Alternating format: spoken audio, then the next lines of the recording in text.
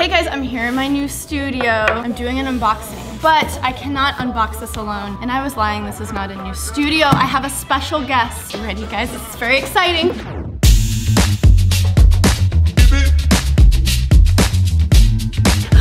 It's Marques! Okay, so for the two people who don't know who you are, explain what your YouTube channel is. Sure, cool. Hi, I'm Marques. I make tech videos. The channel is MKBHD on YouTube. And I talk about stuff like this, what's in here, and related electronics a lot. And so he has this gorgeous studio. It's epic. It's so cool to see in real life. But I was like, I'm getting a new MacBook. This is a big deal. I haven't upgraded. This is a big deal. Since 2012. Okay, so we're gonna embark on this. But Marques, I want you to have the honor of unboxing. I just really want to pull the tab. Yes. Yes. Does not get old. So this is the new MacBook Pro with a Kaby Lake processor, 3.1 gigahertz, 16 gigs RAM. I was kind of disappointed that you didn't have that 32 gig upgrade. Yeah, there's a couple strange things. I mean, compared to other laptops about this thing, you kind of have to get what you want right out the box because you can't upgrade it later. Have you been enjoying your Touch Bar I MacBook? have. Some people love it. I'm in that camp. Some people, not so much. I'm in the camp of I've used some of my friends. I don't quite understand, but people say it changes once this actually becomes your machine. That is true. This is so exciting. So Marques, how long have you been doing your YouTube channel? I've been making tech videos for 7 years. 7 years. Wow, that is epic. And what did you go to school for? I went to school for business. And then I learned a lot about the businesses that make stuff like this. Ooh, here How's it it feel holding it now is. for the first time? Oh my goodness. Ha, ha, ha, ha, ha.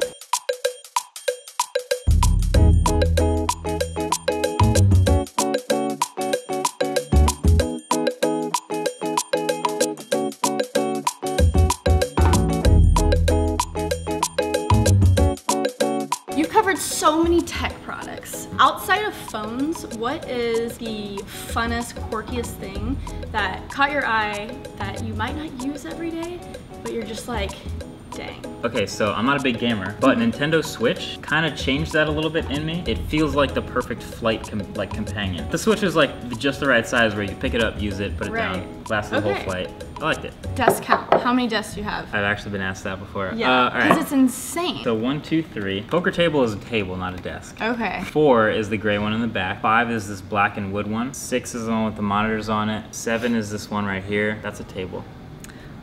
That's it. I mean... Rolling table. A rolling desk? Rolling desk? 8, 9. I counted this one already. Yeah, well. So that's 9. There were 2 more, but they're in a different room now.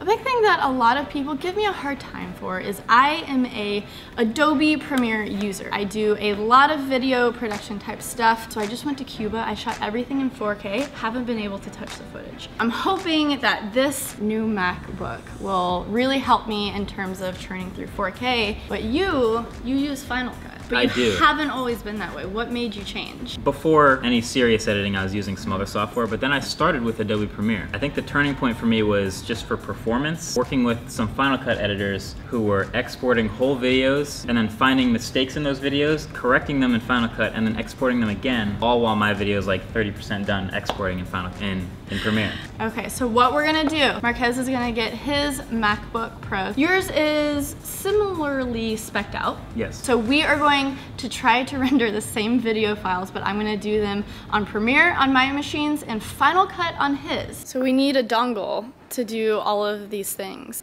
Do you have a specific compartment just for all of your dongles? Oh, I literally do. Let me show you right here behind here. Show off the phone drawer this first. Is the smartphones. Oh my goodness. I've reviewed a few in my day. I kind of make videos about a lot of them. In the back here, you got your dongle area. This is my life. Thunderbolt. No. Full-size USB. First time with the touch bar. Marques already helped with the pro tip. You click and then you slide. You don't have to tap and then do it. Installing Adobe Premiere on the new computer. And I'm liking these keys actually. That's good because you're gonna have to use them a lot. So we have 2 4K clips, each one repeated twice to make it a roughly 2-minute video, right? Final Cut timeline on the new MacBook Pro, Premiere timeline on the new MacBook Pro, and the Premiere timeline on your workhorse. Yes. 2012 MacBook Pro. 2012. On 3? On 3. Okay. 1, 2, 3. And we're off. So we're about 50 seconds in. Looks like Final Cut's blazing 64, 65%. We have Premiere here at 23% already, and we have old MacBook Pro at 15%. 15%, almost double between the new MacBooks, but And Final Cut is destroying. So you can see where that experience came in. Done. And Wow. I'm going to export it again just to see if I can do it twice. Okay, Marques, no need to show off. Something that I always say is I am personally faster in Premiere when it comes to editing. The time that I would be saving rendering out a video, I would be stuck in Final Cut struggling. And so that's kind of my thing, just because I love Premiere and I love the Adobe suites and how Photoshop and Lightroom kind of all sync up together, and After Effects. A big advantage, if you use all those things, they all talk to each other. I don't use any of them, so it's less of a, here comes export number 2. So he has exported the video twice in the time that I'm still waiting for both of my videos in Premiere. All right, so we just finished on my new MacBook at 3:57.